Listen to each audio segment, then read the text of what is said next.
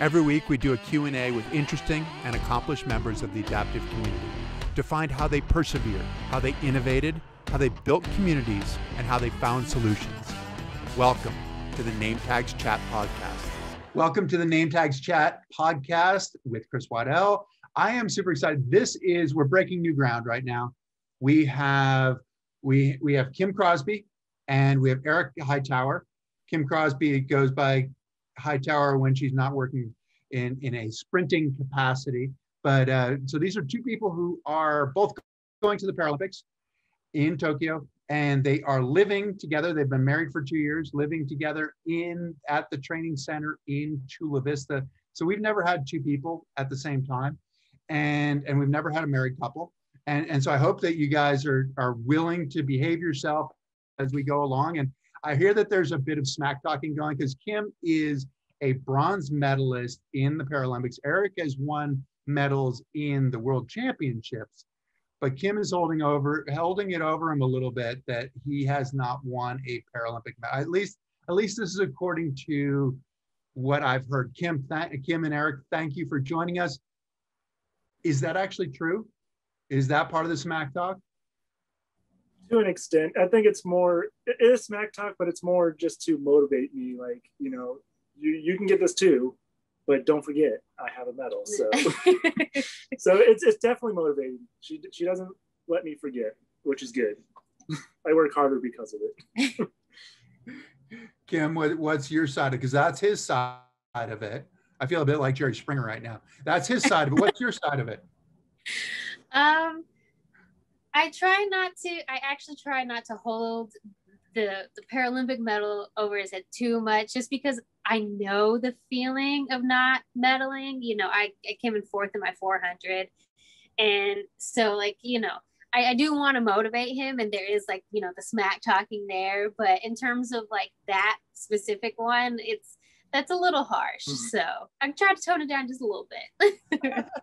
Well, it's really funny because you guys are at the training center, but you train together as well. And so Kim is visually impaired in what's the T13 class. So 2400, is that right? And if that's right, can you tell us what that means? Yeah, so 2400 is correct. So basically, let's see if I get this correct. What I guess quote unquote normal people would see at 20 feet, it looks like 400 feet to me far away. Does that make sense? Did I explain that? So that makes sense to me. That's what I've always kind of thought, but I didn't know if I knew what I was actually talking about. So yeah, I usually have to put things really close to my face in order to see them. I do have a guide dog, but I don't run with a guide dog. Which is amazing. So the T13 class is the least impaired of the visually impaired class. The T11 class, by contrast, is what we would call completely blind, and they actually will wear blindfolds so that if there is any perception of light or anything like that. For those of you who watched some of the others, we had Lex Gillette on, who is completely blind and puts his Frozone blinds on before he jumps. But Erik is a wheelchair racer, so he is in the T54 class. You're both sprinters, so 100 and 400 meters. Mm-hmm. And so you're training together, but not necessarily doing exactly the same thing. How does that work? So usually my workout is right before hers. So while I'll go down there about 20, 30 minutes before she does, I'll get my warm up ready. And so as I'm doing my workout, she's warming up to get ready for her workout. So then as soon as I'm done with my workout, coach can coach her in her workout. So we're always down there at the same time, but not necessarily doing workouts at the exact same time. And some of it, you talk about your warm-up, you're doing your warm-up, which in a wheelchair, you're going to go out and do like a 2-mile warm-up, just like something easy with some pickups, that kind of stuff. Kim, are you running 2 miles before you do your workout? Oh, no, definitely not. The most I'll go for a warm-up is a mile. And that's what I've been doing. And plus a whole bunch of dynamic drills to get my whole body warmed up. Well, you were in good company. I actually at one point was at an event with Carl Lewis, and I asked him what he did in retirement. And he looked at me and he said, I don't run. Like, I'm not a runner. I'm a sprinter. I don't go for a 3-mile jog. I am doing, but wheelchair racing is entirely different. But you work with the same coach, right? And Erik, I read somewhere that you said that that Joaquim is your hero as well. So middle distance runner, Joaquim Cruz, gold medalist, world record holder at one point of the, or not world record holder, right? Because he never quite got co, but he was one of the few guys to go sub 142 in the 800. So he's a middle 800 and 1500, but yet he's coaching you guys now as sprinters. How does that work, and why the hero part of it? Before I came here, I kind of like just plateaued with my times. Like I was running good times, but it just wasn't changing. It was just kind of staying there. So then I made the decision to move out here, train full time, and almost every year out here with his coaching, I've had PRs. I had the America's record at one point. Like I've just been doing so much better, and you know, a lot has to do with his coaching and just everything. So without him, you know, who knows where my career would have gone. So how is an 800 meter guy translating in 800 and 1500? How is he translating to you guys as sprinters? How does that end up working out? Maybe you can take this one, Kim. Yeah. Actually, he tells us stories all the time, and he would say like, oh, my coach would have me do this, so I know exactly what you're going through. And then so I not dislike. Hold on, but what, like a specific example? So like my coach makes me go through this. What is he saying? Like, what did his coach make him go through? Do you remember a specific example? Yeah. So it would be a circuit. So it would be a series of like 6 to 10 drills, and we're running like 60 meters or so. So we run 60 meters, do a drill, run back 60 meters, do another drill. So we do that 6 to 10 times. And then that's not even it. We do circuit. And then, for example, we'll do a 300 all out. Circuit, 300, circuit, 300. That was one of my workouts this week. So he said that his coach would make him do circuits, but obviously his would be more like going, I don't know, 1,000 meters versus 300 meters for me. So yeah, he had to do the circuits as well. So it's not just because when we think about the sprinting part of it, it's not just the speed for you guys. You guys are building a whole lot more strength. How is that helping? And Erik, in some ways, right? I mean, it's like wheelchair sprinting, so much of it in the 100 meters is getting out of the hole. And then how is that strength helping both like the getting out of the hole part, but then also your last 10, 15 meters where we're different, right? We can still, like, if we can get to max speed in 100 meters, that's an amazing thing. Whereas Kim's in a situation where from like 60 meters on, she's trying to maintain it as best she can. Erik, what is that accumulation of strength doing for you in some of the important parts of your race? Yeah, I lost my train of thought. I had what I was going to say, and then I just lost it. Might have to come back to that because I literally. Okay, we can come back to that. How about for you, Kim? Because it looked like at trials you ran a great 100, but it looked like the 400 was really a better race for you in some ways, or better with relation to what you'd run before. Is that fair enough? Yeah, the 400 is something that we've been working on. I've come in 4th place in the 400 so many times, and it's frustrating. But I would definitely say that the 400 was a good race for me at trials, but I have done better. I got my PR in the 400 in Rio. So, I mean, it's definitely different engines to work on, different muscles, and between the 100 and the 400, because, you know, like you said, it's like the 100 is just all out sprint, but the 400, yeah, it's an all out sprint, but you have to kind of strategize a little bit better with the 400, with running that 200, not too fast, because you need that for that, the end of the race, the last 100, to try to hang on and still keep that energy going. So it's definitely a work in progress for me. That is for sure. So can we get back, because we did mention that you are the first married couple that we've had on. How did this end up working? How did this happen? I mean, can you tell us your story? How did you meet? Did it happen at the training center? This is where you guys are getting embarrassed. It looks like Erik wants to take this one, I think. I was going to say, which version do you want? Because I have a different version than she has.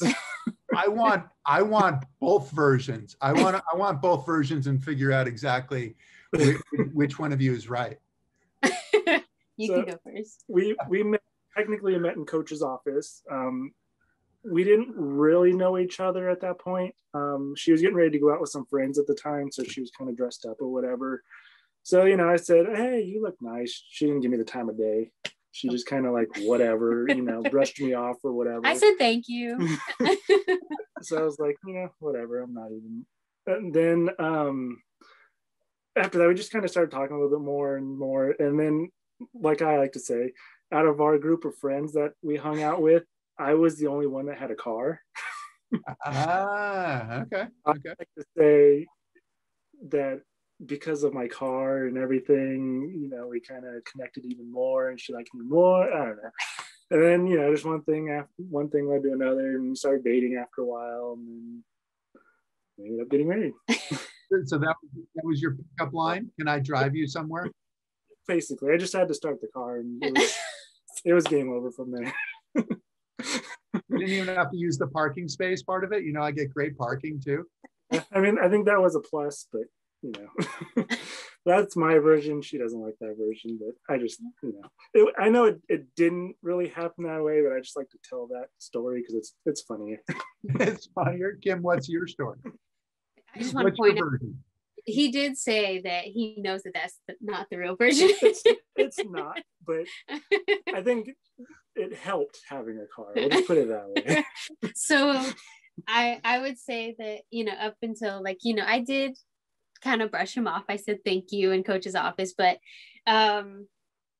we ended up going on a trip together to Canada. We had a meet in Canada that year, and it was my first time out of the country and my first meet. And so I didn't know anybody going on that trip, and Erik actually helped me a lot on that trip, and he guided me around and helped me out with, like, since he was a veteran at the time. So he helped me out, and then we became friends in Canada, and then we started talking. I went back to school up in Northern California, and we stayed friends, and we still kept in touch. And I think we became closer when I moved out to the training center at the beginning of the year in 2015. So I feel like that's kind of how it all started. And so you were racing in college, right? So Cal State Chico, running scholarship, right? Mm-hmm, correct. Yeah. And both of you didn't really take to the sport initially. I mean, I read something, Erik, I don't know. I mean, hopefully Kim didn't have to go through this, but I heard that your parents had to bribe you. I mean, this is written, this is throughout the internet. Your parents had to bribe you, like financially bribe you? Yeah. It's because I was young. I mean, it's 8 years old. You could play the Nintendo. You can do all that other fun stuff. Why would you want to go out and do something challenging? Like, you know, what kid wants to do that? So that was my problem. It was just hard. I was young, just didn't want to do it. So my parents just didn't want me to sit around the house all day. They're like, we want you to be active. So they're like, well, just go do this one race, and no matter the result, I'll give you $20. Okay, whatever. I'll do it for $20, whatever, you know. Which you spent on Nintendo, probably. Probably got new games and stuff, you know. But then after a while, I kind of caught on where if I say I don't want to do this race or I don't like it, I'll get something out of it. So let's milk it for a little bit. So I'm not gonna lie, I milked it for a little bit, you know, got a couple animals out of it, got some more money out of it. But I think it was just a couple of years later when I finally won my first race and got that feeling of how it feels to win. And if, it just clicked, like, I can actually be good at this, and I can travel the world. I can win tons of medals. And ever since that day, it's been history. I've loved it ever since. And what was the first race that you won? Was it 100 meters or was it a 10K or? Oh, no, definitely not a 10K. It was more than likely the 100 meters, but that was many, many years ago. So it's kind of blurry in the back of my mind, but I'm pretty sure it was probably the 100 meters. And Kim, it was a similar thing, it sounds like, to you. I mean, you played a variety of sports and weren't really looking at running, but it sounds like you fell in love with it too. Why did you fall in love with running? So my story is kind of similar to where it wasn't, I wanted to quit the team before my first meet. And my parents told me, just go to your first meet, see how it goes, and then, see how you do. So and how old were you then? I was a freshman in high school. Okay. And so I was like, okay, fine, I'll do that. So I went and I ended up winning my first 100-meter race. And I was like, oh, okay, I actually can be pretty good at this. But the reason I fell in love with running is because I felt free on the track. Like running gives me something to do that I don't need somebody's help to guide me or anything like that. Because when I run, I'm constantly like kind of looking down and following the left-hand side line. So the contrast between the white lines and the red track really helped me.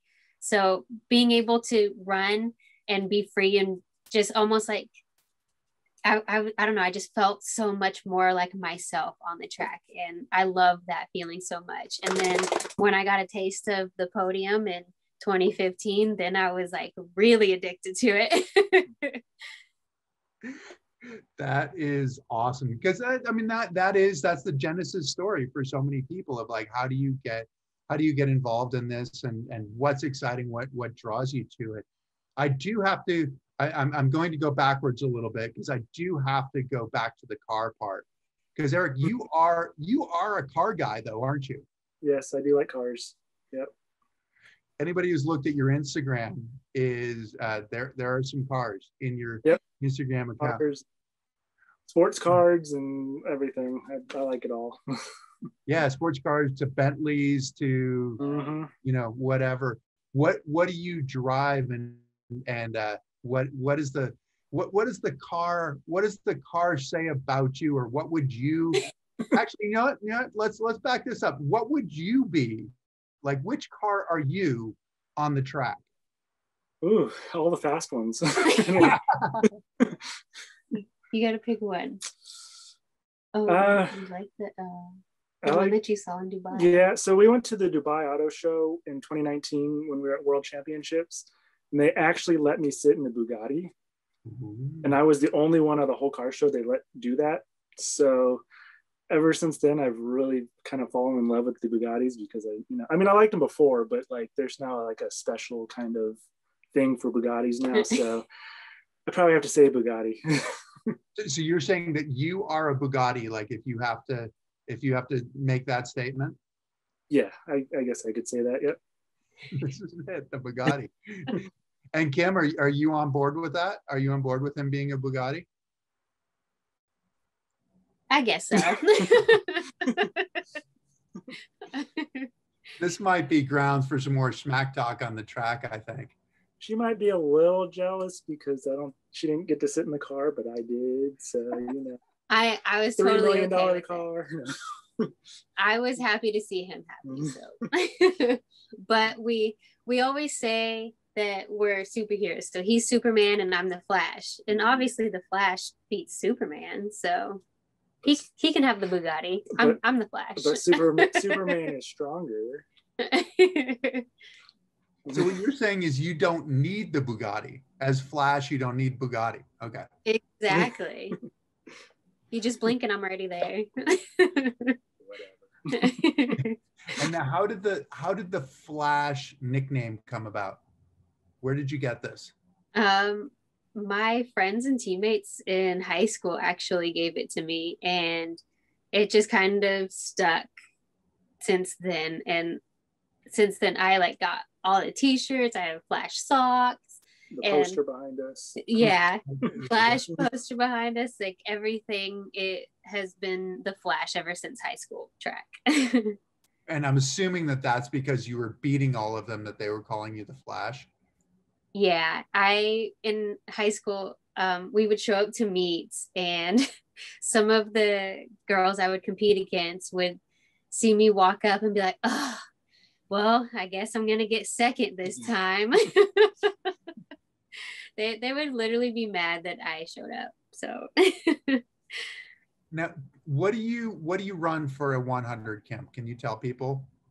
I run the 100 in 12.1 seconds. 12.1, which is really fast, which is worthy of the Flash nickname. I'm working towards that sub 12. That's what I was really going for at trials, but apparently it's not supposed to happen just yet.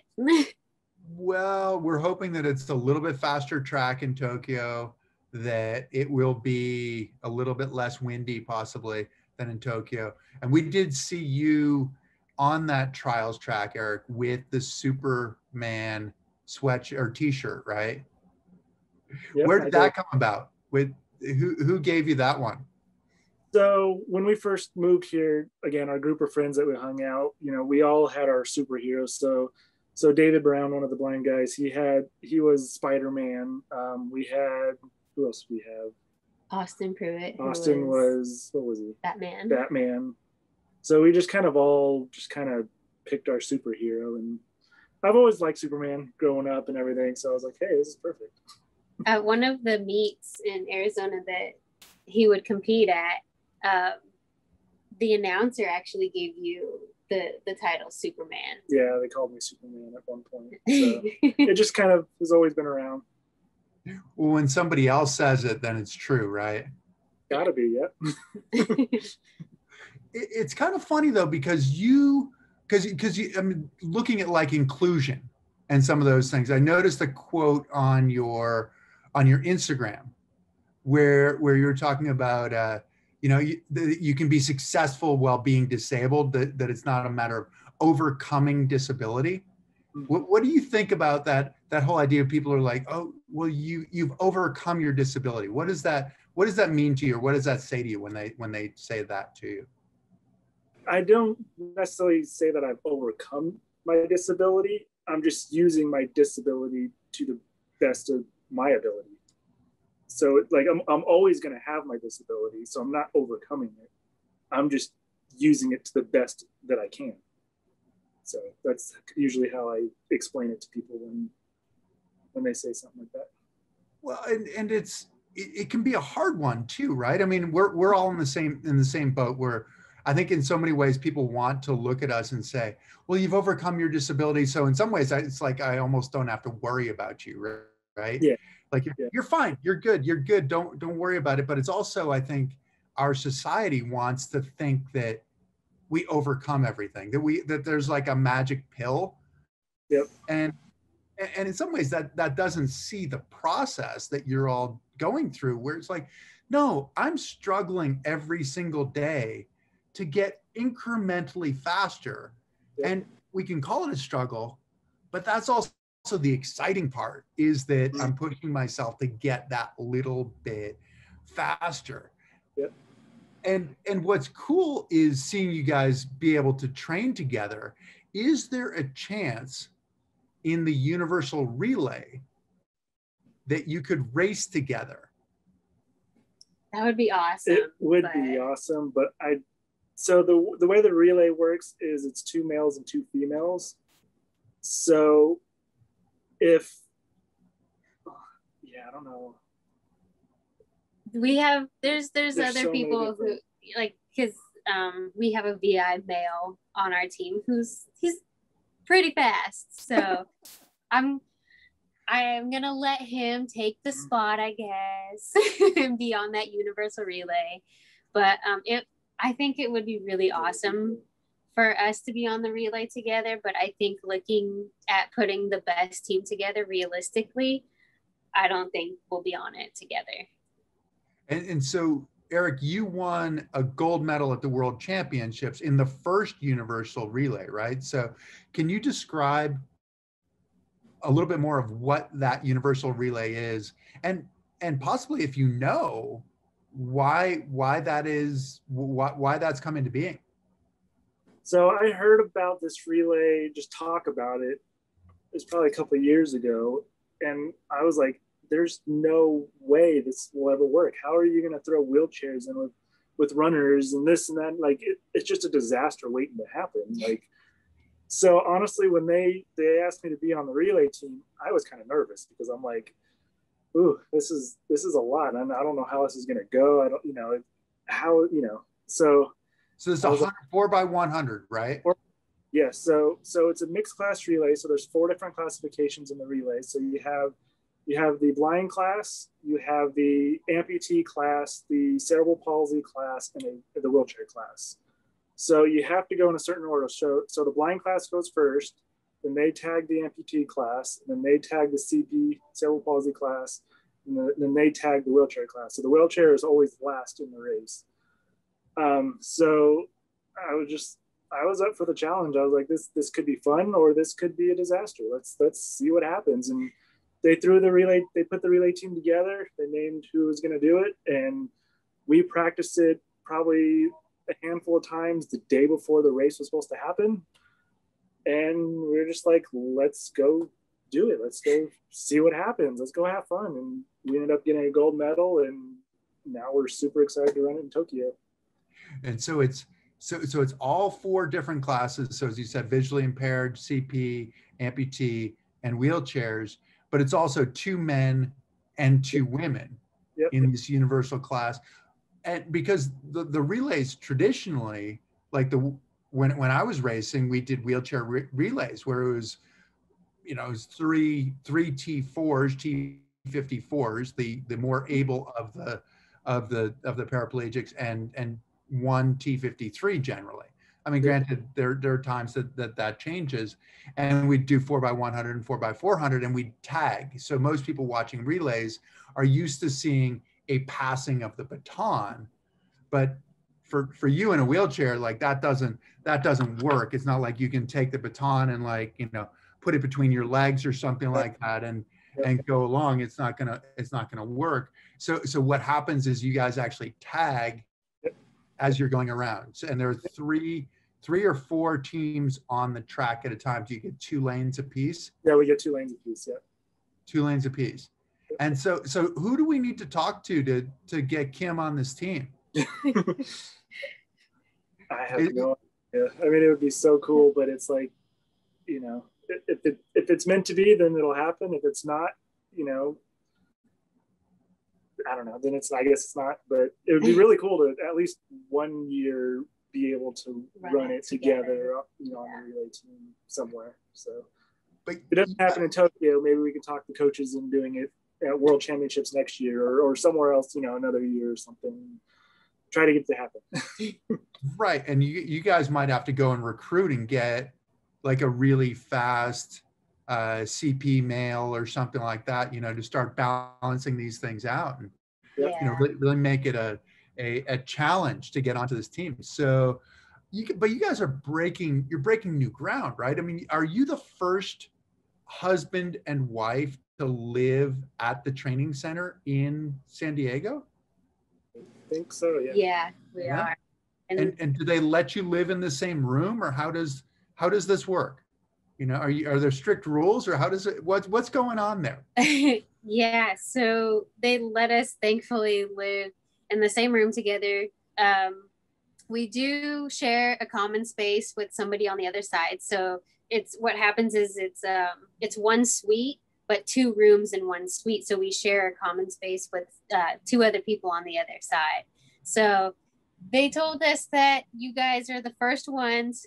Don't break any rules, because you guys are the example for people who might want to do this after you guys. So we were like, okay, we really got to be on our P's and Q's.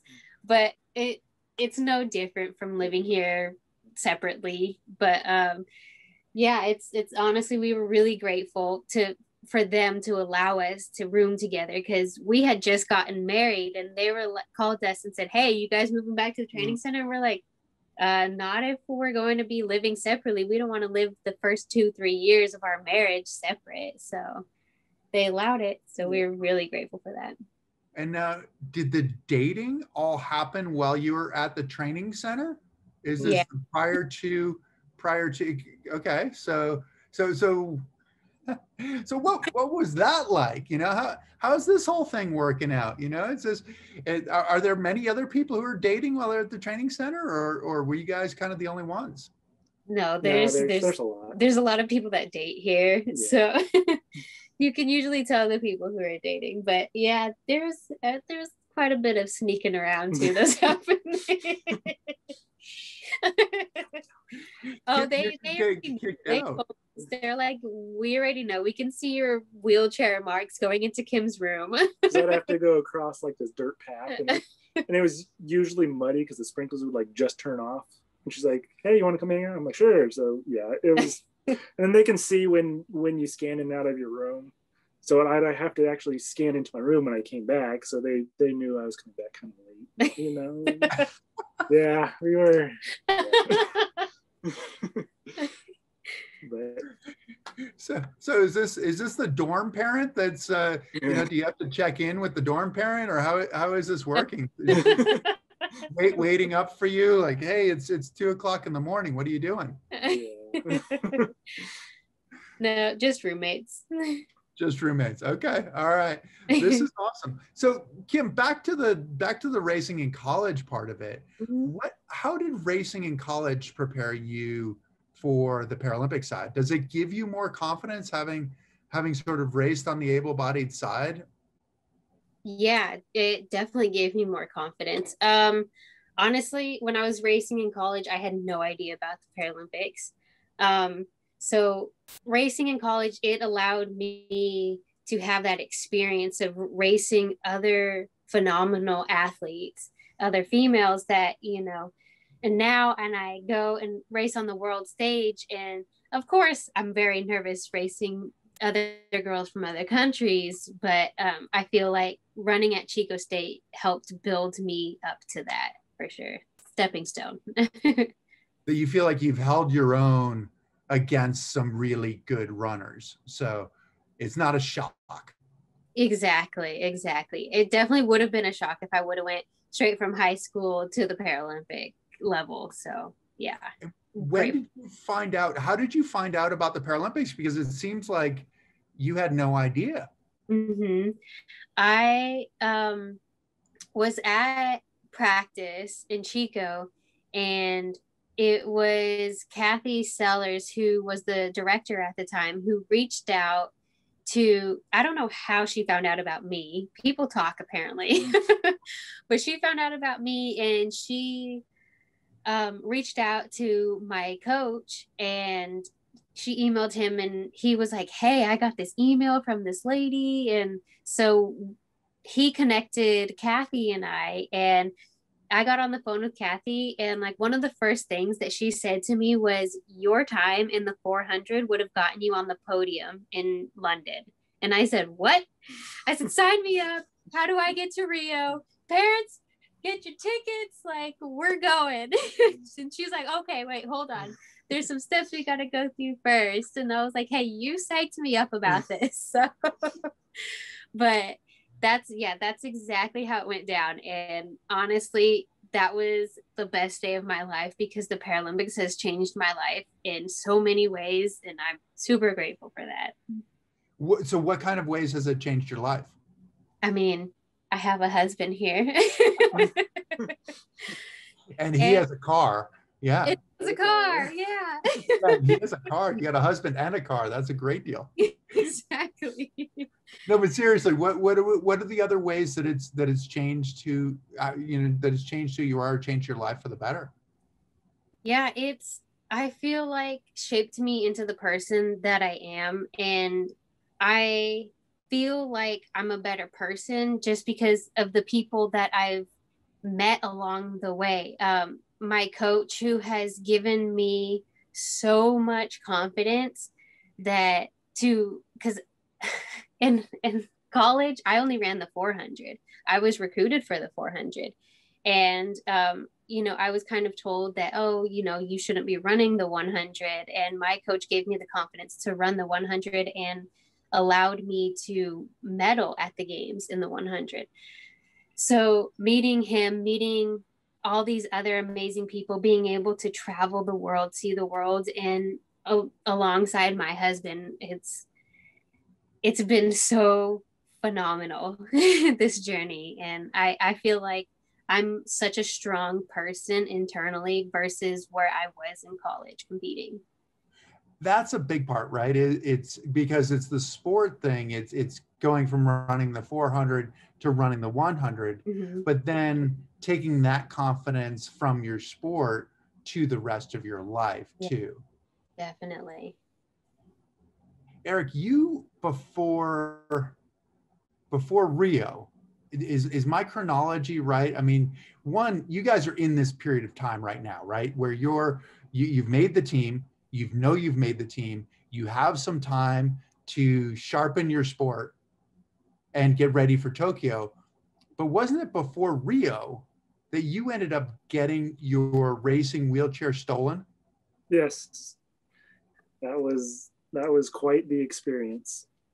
So I did a race so I have a bunch of family that lives in Ohio, and I was racing in Indianapolis at the time, and which isn't too far. So a lot of my Ohio family came up to watch me race.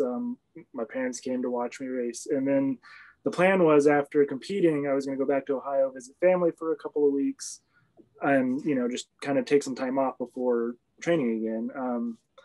So obviously the racing chairs are super long, so they don't really fit in every single car. So my cousin had a truck. He's like, oh, well, I'll take it back for you. Just put it in the back of my truck. He had the camper shell on the back, that everything. So on the way home, they had, I don't remember if it was like a friend or a family member that was in the hospital. So they stopped by the hospital, just to visit for a little bit.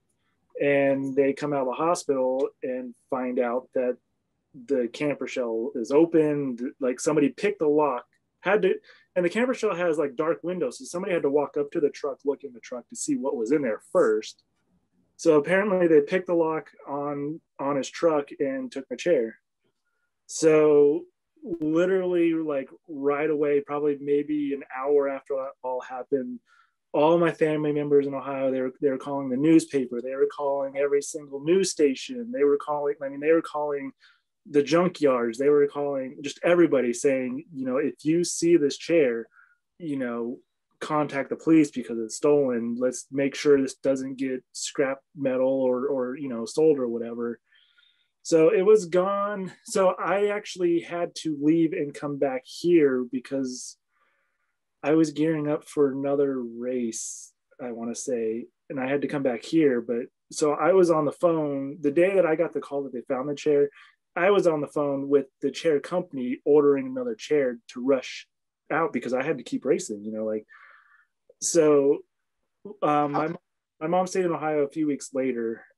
So they got the call. So my mom was able to go when they found the chair. She was able to get it and everything. And the only thing missing off the chair was my little speedometer thing. But I had probably a couple $100 worth of tires. I had a whole bunch of stuff because my track bag was taken too, and all that was still there. It was just that little thing that was taken. So, how specific is a racing wheelchair, too? It's pretty specific. The frame itself is pretty standard, but the area that we sit in is custom made for our bodies. So when we get the chair made, they measure how wide your hips are, they measure how long your legs are. So when you're sitting in the chair, it fits your body type, it fits you like a glove. So we were talking to like Kim couldn't really get in my chair and go push around too easily because it's not made to fit her, it's made to fit me, you know what I mean? So it's a very customized piece of equipment, so not many people can use it. So Kim hasn't been in your chair racing around the track? A couple of years ago, I had my other chair. She kind of sat on top of the frame because I was able to fit in that she kind of kind fit, of. but she did pretty good. I can't say her form was great, but she did pretty good. So, of course, I have a video of it and everything because it was pretty cool. It's very cool. But I mean, to your point as well, I mean, it's not just the length of your legs, the width of your hips, and the length of your torso. It really is also the way that you push. So that you're setting up this piece of aluminum, padded aluminum in places. I mean, granted, the side guards are not padded, the fenders are not padded. This is some hard aluminum, Yep. but really you're setting it up, and so it's specific for you. So when somebody steals your racing wheelchair, it's not like stealing a bike or something where there might be a market for it. I mean, it's a small part, a small segment of the population that could actually. Everybody in the racing community knows each other. So even if they tried to sell it, I'm sure somebody would have known, like, hey, that's not yours. I'd know whose chair that is. So, so I don't think the person would have gotten away with it. So they ended up just ditching it in a random baseball field somewhere. They're just sitting out in the middle of the baseball field. Were you guys together when this happened, Kim, or were you not together yet? You weren't together yet. We weren't together yet. No, yeah, we hadn't met at this point. Oh, you hadn't even met. Okay. Did you hear about him as the guy who had his wheelchair stolen? Yeah, actually, I did. Got to be famous for something. That is. They got quite the press. Like I think I was on the Sports Illustrated website. Like it made its rounds. It was all over the place. I'm like, wow. Like, and it got to the point where, because like I was saying, I was getting probably 4 or 5 calls for an interview every day, probably for close to a month.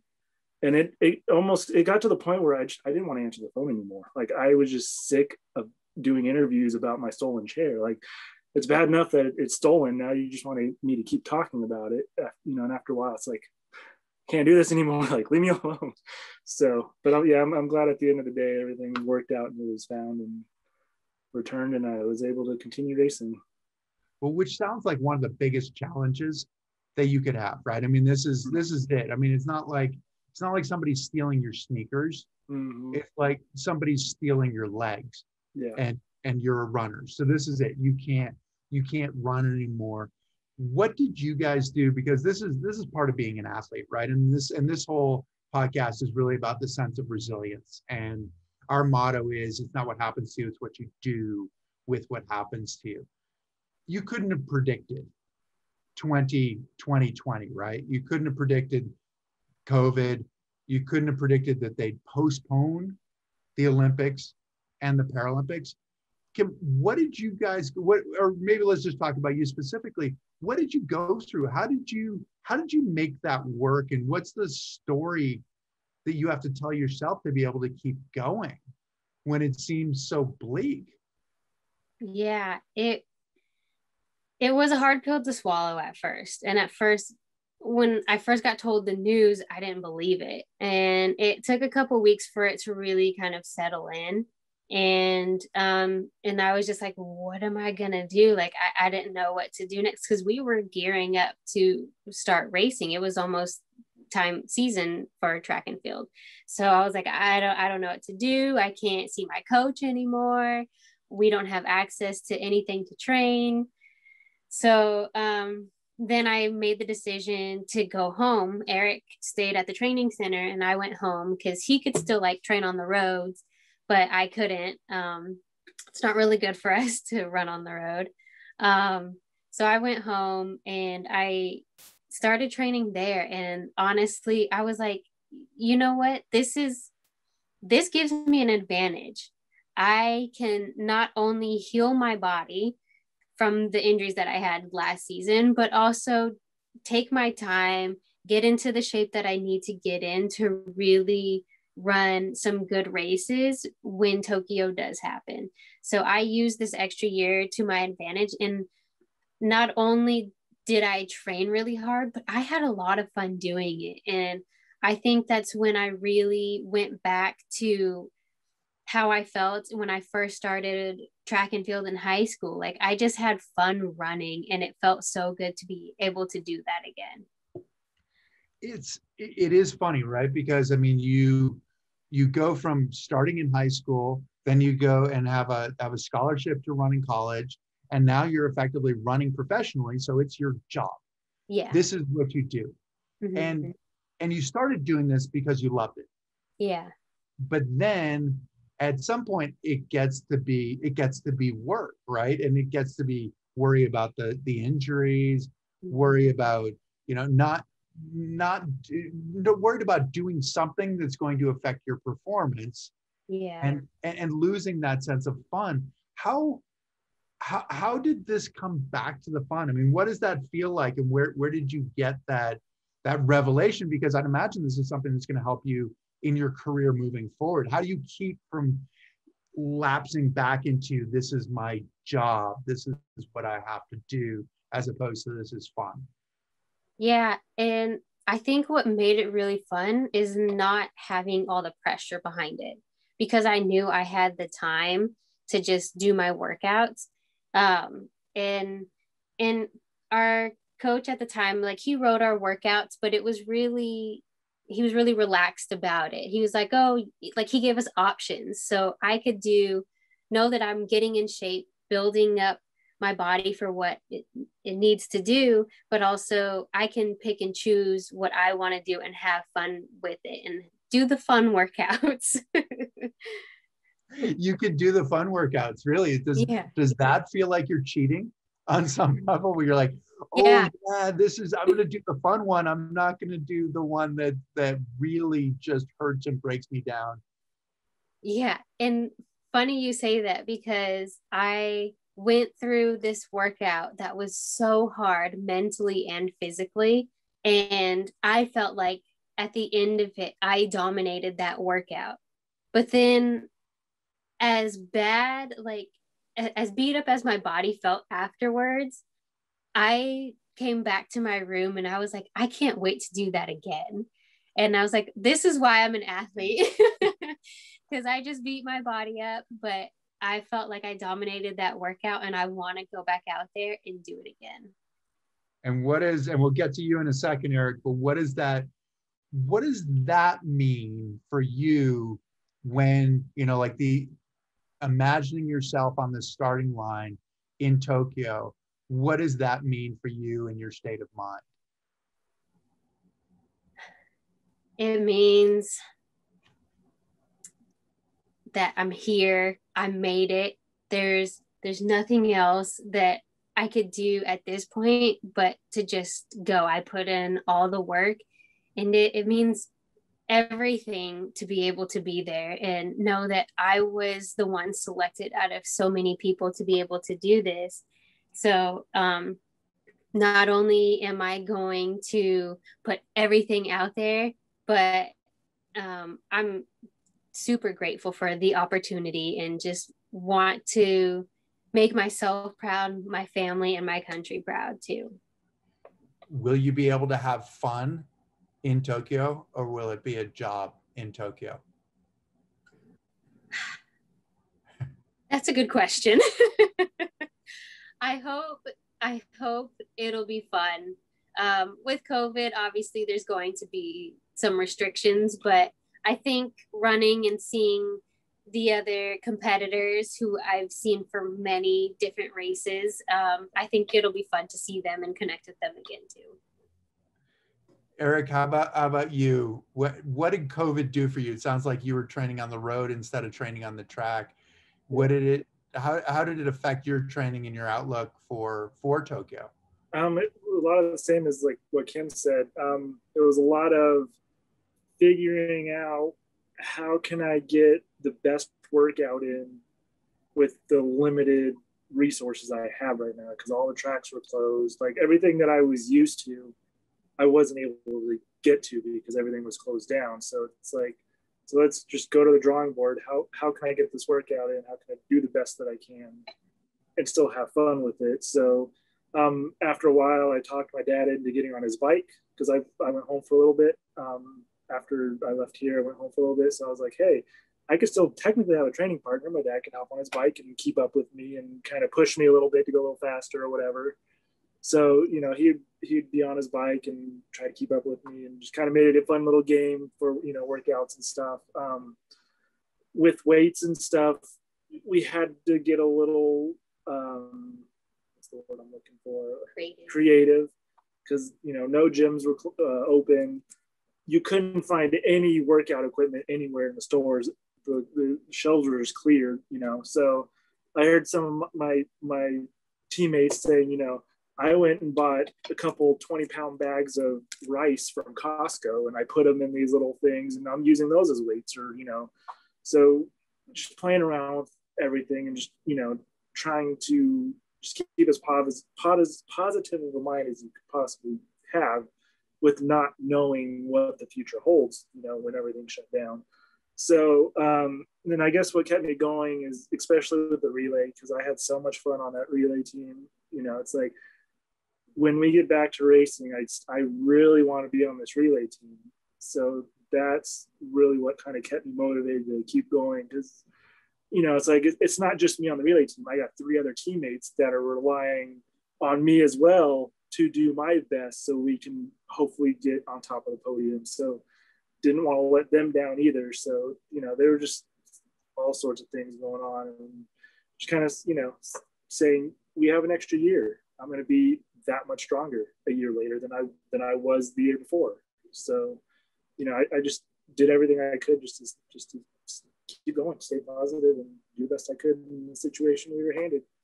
How much of a benefit was it for the two of you to be together in individual pursuits, but in common individual pursuits, to be able to share that experience when things blew up and went crazy?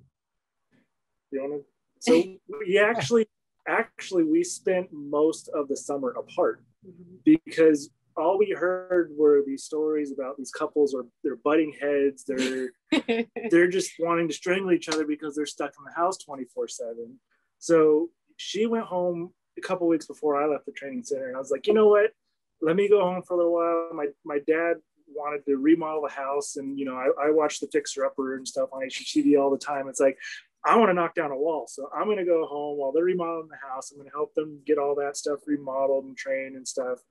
So we actually spent like three or 4 months apart. You know, we were on the phone 10 hours a day, every single day. We were still constantly talking to each other.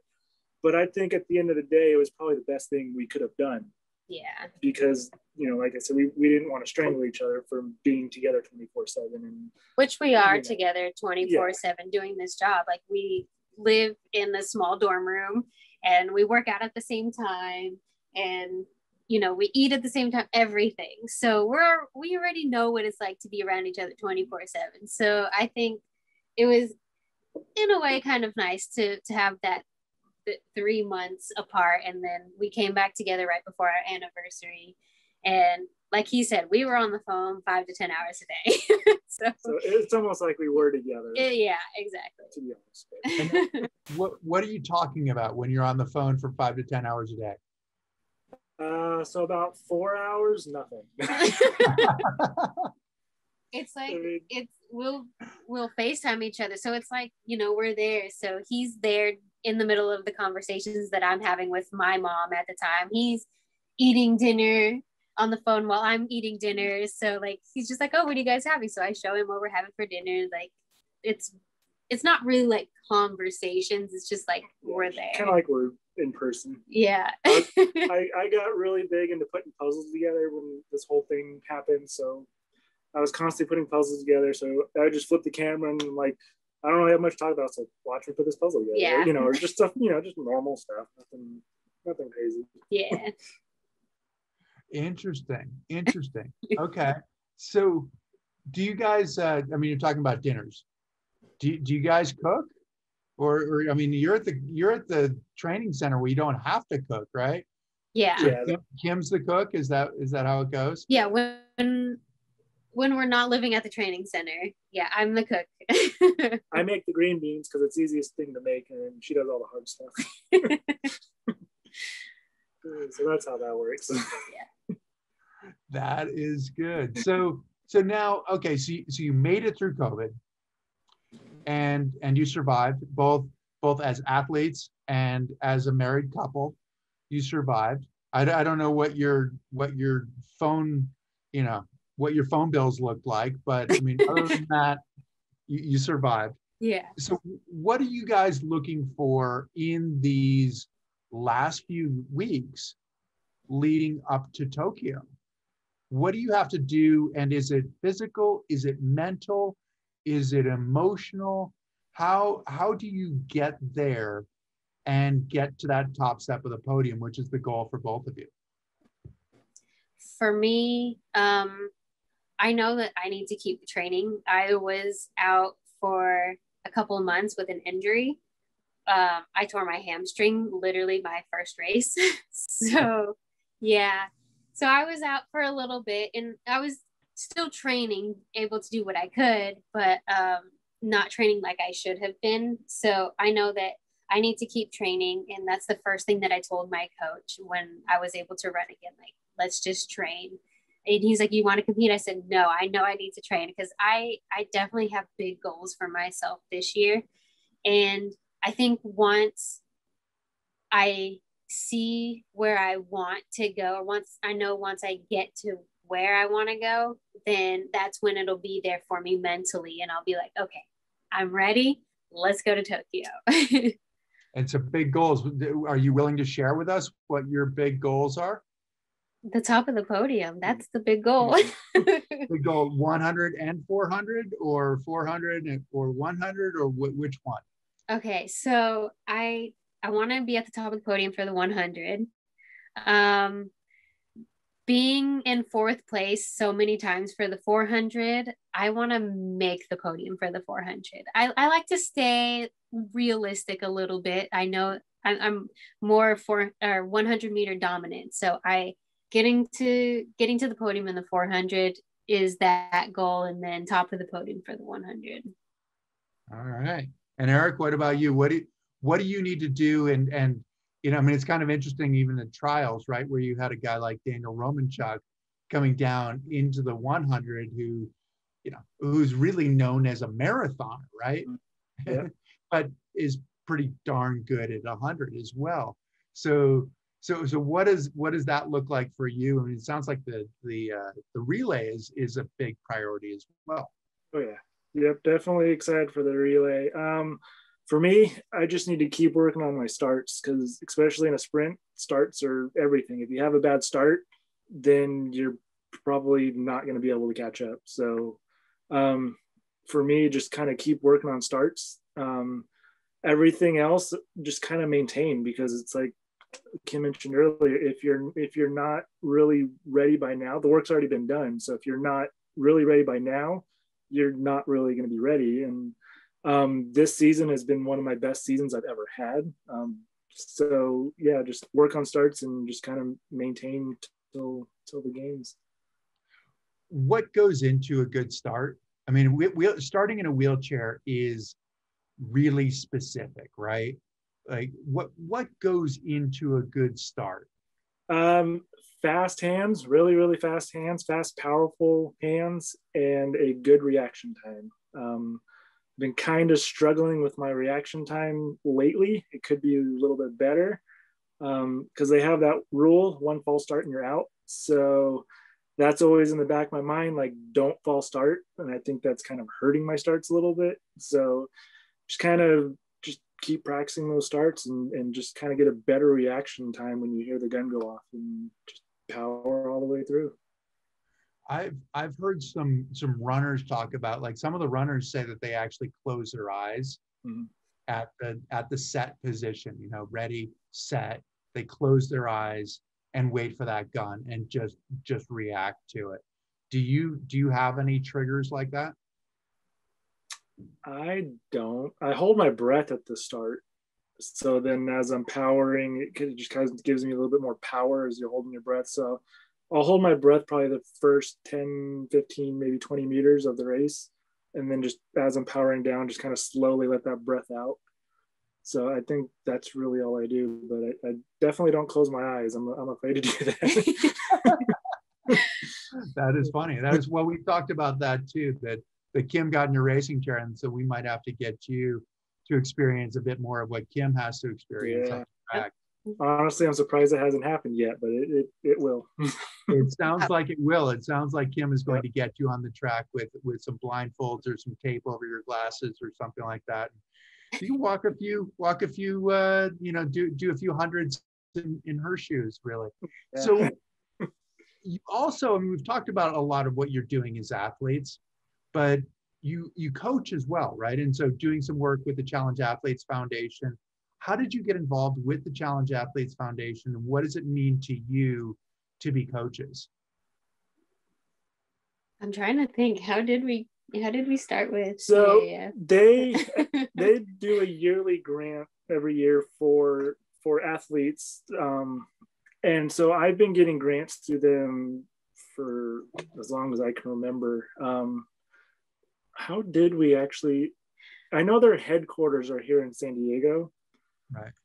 I think I know. Remember. So it just came to me. So we had a teammate of ours he's the head of the adapted sports program for San Diego College, is SDSU. Yeah. So he heard that CAF was needing some coaches, and he was like, Kim, I know you want to coach. So would you like to coach for CAF? And I said, of course. And so Erik being my driver, he had to drive me there. So then I feel like it almost wasn't really like, he just kind of was there and did it. Kind of fell into it. Yeah. And then that's how one of the other coaches came too, because he came along with us as well. So we kind of almost fell into coaching, and coaching those kids, honestly, it's been so much fun. We've done it for 2-3 years now, and just being able to see the joy on the kids' faces when they're out there running, jumping, pushing, throwing, whatever it may be, it just warms your heart so much, because I know that what exactly they're feeling, because that's what I went through when I first started track, or doesn't matter what sport it was, just being able to do something, knowing that you have that sport available to you and you're able to go out there, do it on your own and be this independent athlete. And what CAF is doing to help these kids and open it up and try to be on their high school teams as well, I think having that inclusion is so awesome and is opening so many doors for so many kids across the country. So I'm happy to be a part of it, for sure. Does it change? Does it help you? I mean, you guys are coaching, right? I mean, obviously you're doing something that's good, but does it help you as athletes to be coaches as well? Yeah, I think so, because I'm teaching them the drills that I know. And I feel like as I try to help them with their form, it takes me back to the basics. And it's like, well, maybe I do need to go back to some basics sometimes and really practice this. And maybe that'll help me to keep my knees up at the last 100 of my 400. So I think it's helping me in that way, for sure. Yeah, same thing for you, Erik. Definitely, yeah. Because like she said, it just kind of opened your eyes. Like, I'm explaining to these kids the proper way to push a racing chair. And then I'm like, wait, do I actually push that way? Maybe I should push this way. It's a little bit better. Like, it's so, yeah. So I'm teaching myself as I'm teaching these kids. So, because once you do it for so long, you kind of forget the basics after a while. So it's a good refresher to go back to the basics. Yeah. Every once in a while. Put you in that conscious state of mind in terms of what you're doing. Mm-hmm. And then you're held to a much higher standard too, right? When you have to do a demonstration, you have to do it correctly. Yeah. All the time. Definitely. Yeah. They must love seeing you. Oh, go ahead, Erik. And it's just cool because I know like this is the next generation of our sport. So it's just cool knowing like one day they could be in our shoes, or or even better than what my career was. So it's just really cool knowing that I'm giving them all of my knowledge that I can possibly give, and just watch them grow in that sport throughout the years and stuff. So it's very rewarding. Does it blow their mind when you show up in the Bugatti? Only I had one. Maybe one day, hopefully. Maybe one day, $3 million car. I don't even know. Could you actually drive that? It would scare me to death. No, they just let me sit in it. After the fact, once I left, I was like, dang, maybe I should at least ask them, can I start it? But didn't think about it till after. But yeah, at least I got to sit in it. So yeah, do you mind if I drop my portable hand controls into this? Yeah. Don't worry, it's fine. Don't worry, you guys will be good. You'll enjoy it. So that is funny. Well, this is awesome. Thank you guys for taking time out. We know that this is this is your personal time, and you're also preparing for Tokyo, doing everything you can. But we really appreciate you spending time with us, telling your story.